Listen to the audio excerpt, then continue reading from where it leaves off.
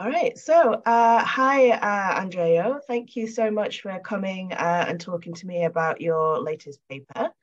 So, first off, can you just give us a little bit of a background to who you are and what you've been working on? Okay, well, hi.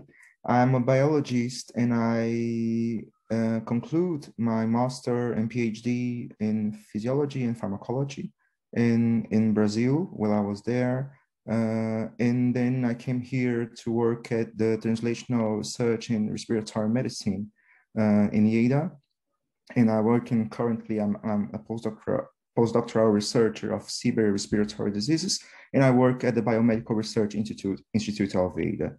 So the background of, in terms of research line, was always related with the sleep and circadian health under different contexts, such as Alzheimer's disease, Parkinson's disease, obstructive sleep apnea, COVID-19 more recently, and critical illness.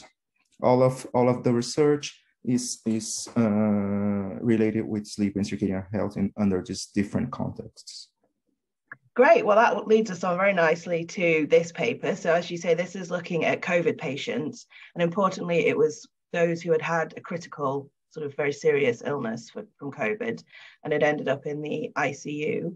And then you were looking at their sleep and circadian patterns 3 and 6 months. This latest paper is looking at the 6 months, but you've also looked at 3 months. Yeah. And so I was really impressed that you'd managed to recruit 145 patients.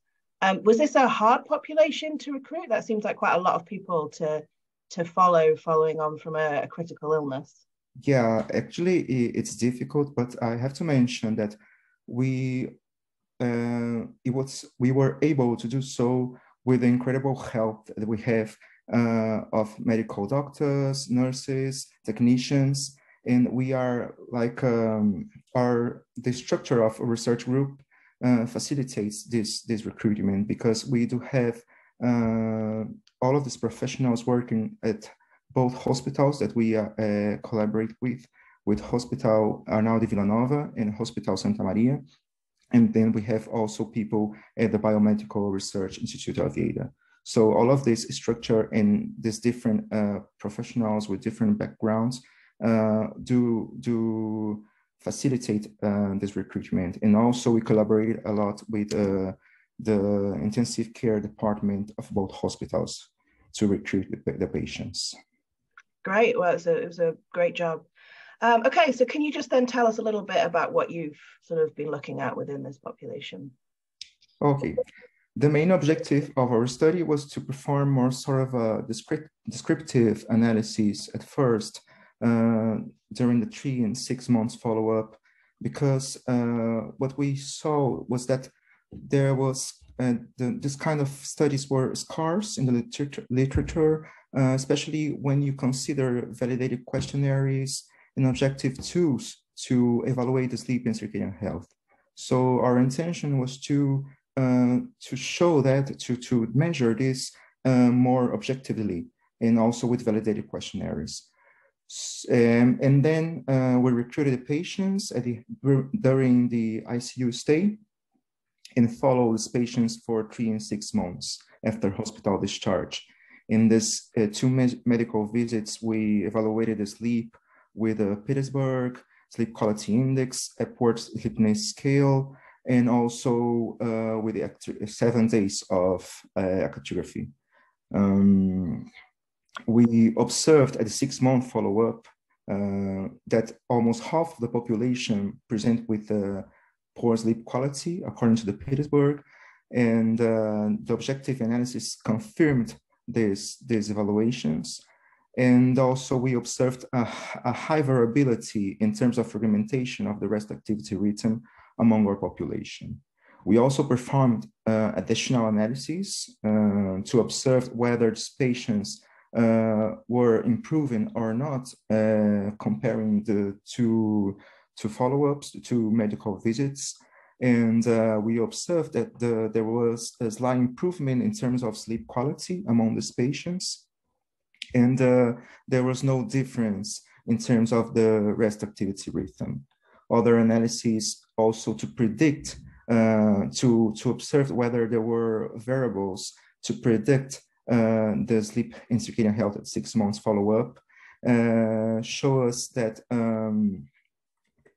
for example, the BMI could predict the sleep quality and the fragmentation of the rhythm at the 6-month follow-up, and also some characteristics related to the hospitalization, such as time in the hospital, ICU stay duration of the ICU stay, and also the use of invasive mechanical ventilation could predict a higher fragmentation of the rhythm at a 6 months follow-up. And finally, just to observe whether we could have a correlation among different outcomes of COVID-19, we observed that there was also a positive relationship between sleep and circadian health and symptoms, signs of anxiety and depression. Okay, wow, well, that's like a very comprehensive a set of assessments and analyses. So I guess something I was just wondering about is I've read a little bit of research that people's sleep and circadian rhythms can be disrupted from ICU stays sort of before COVID and before the pandemic. So do you think there's something that might be more related to that or specific to COVID, or a combination of the two potentially? Yeah, it's important to highlight that our design of these studies, with the design of this study, we cannot conclude, have any conclusion in this regard, but also we know that the ICU environment is detrimental to sleep and circadian health due to the constant artificial light exposure, the lack of sunlight exposure, the noise and interruptions during the night. So, and also we observe that these variables can predict a high fragmentation of the rhythm. So I would say that that there could be causality in this regard in terms of the time in the ICU and the use of invasive mechanical ventilation, for example. But we cannot exclude a possible causality in terms of the disease itself, because there's a close relationship between the immune function in the sleep and circadian health. So it's possible that a patient with disrupted sleep and circadian health have more susceptibility to COVID-19 or to its severity, and also in the other way, in which that severity of the disease could have lead to higher sleep and circadian alterations. But yeah, of course, we cannot confirm with this design of this study. Yeah, okay. No, that's really interesting. So do you have plans for more follow-ups, or is this sort of as far as we're going with this population?